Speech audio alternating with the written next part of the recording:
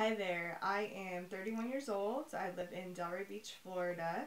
I was considering getting neck liposuction done because I had lost weight and gained weight, and I just had, a pocket of fat underneath my neck for a long time.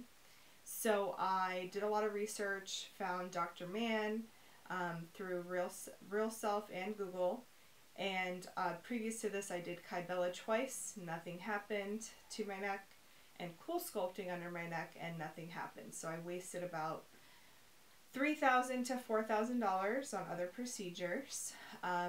The I decided to get neck liposuction and J-plasma under the recommendation of Dr. Mann, and it was 6 hours. I was out.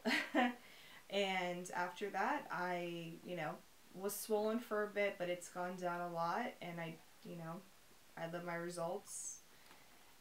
I would recommend this to anybody. I would recommend any procedure to anybody as long as they do their research and they find the right doctor.